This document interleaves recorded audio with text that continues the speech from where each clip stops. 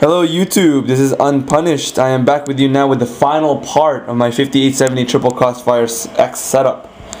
And here it is in all its glory. 3 5870s in CrossfireX. And I had to make a lot of modifications to just get this setup completed. I had to move the power supply up because the power supply in the bottom was blocking the third GPU and it couldn't fit. So I put the two fans right there to compensate for the fan that I took off here so that you can actually see the 3 graphics card. I had to chisel a hole for the last slot of the last 5870 in the bottom so that it'll go in to the back. So actually this is exhausting inside the last GPU. So that's why I had these 2 fans in the bottom. They're not on right now because it would be too loud. So it took me about 5 hours altogether just to get this all set up. Let me know if you guys like it. Looks clean. The reason why I'm back so quickly too is because look, I decided not to paint it. It was too cold outside. The paint wouldn't stay on properly, so I'll just do that in the summer. I just wanted to just see this setup in action. So here is where all of the updates come in, and I'm just gonna let you know one by one. Good and bad, mostly bad. So here it is. So CrossfireX and iFinity do work with the new 912 drivers catalyst and also the hotfix. So they do work. Performance wise, it did not perform as good as I thought. Actually, it performed probably just as good as that 15970 had installed. And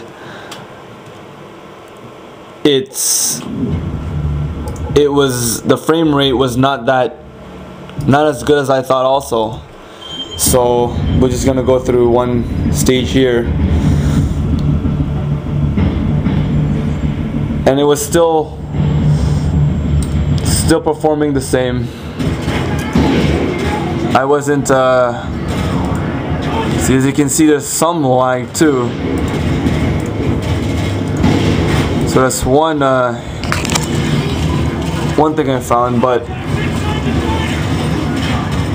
triple CrossfireX does work. Giving it improvements, not so much. Maybe it does, I'm just being stupid, but from what I saw and from what I experienced, it didn't look like it was even improving it at all.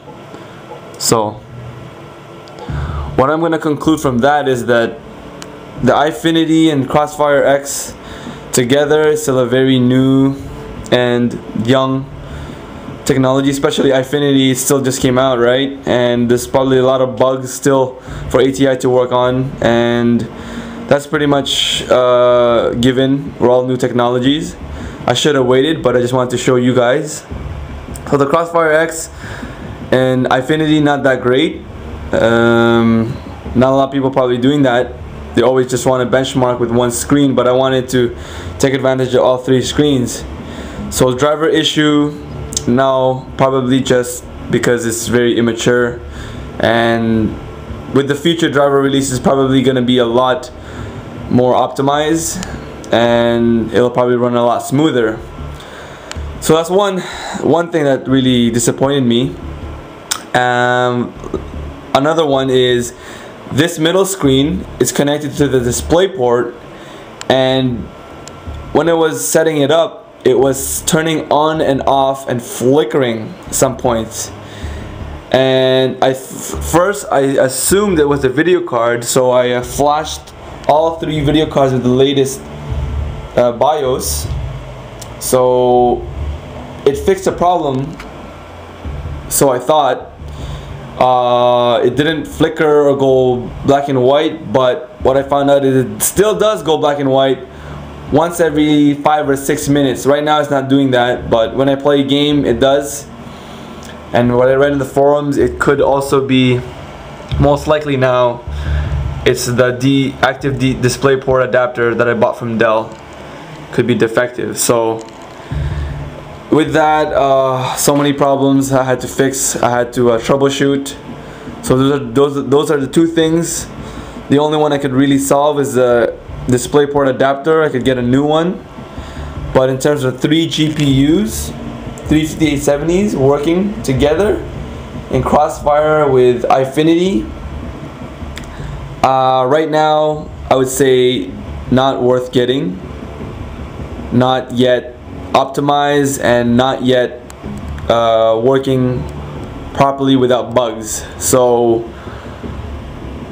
if you're thinking about doing Eyefinity and Crossfire, maybe wait it out a little bit.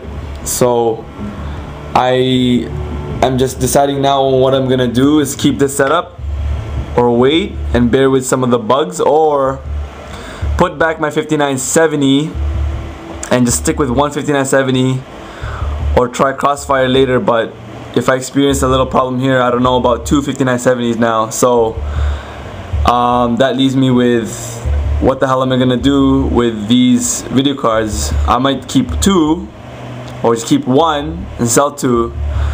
So you guys, if you guys can help me out and help me decide on what the hell I'm gonna do now with the current situation of the drivers, the not so great improvements, and the active display port malfunctioning.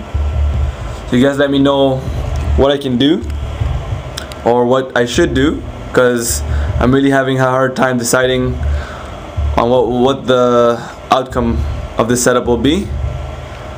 So thank you guys for watching. I will post another video up sometime soon to let you guys know what I decide to do, and give you guys an update on my other computer, which I'm gonna work on sometime tomorrow. So if you guys have any comments or questions, post them up on the wall below. Thank you guys for watching. Unpunished out.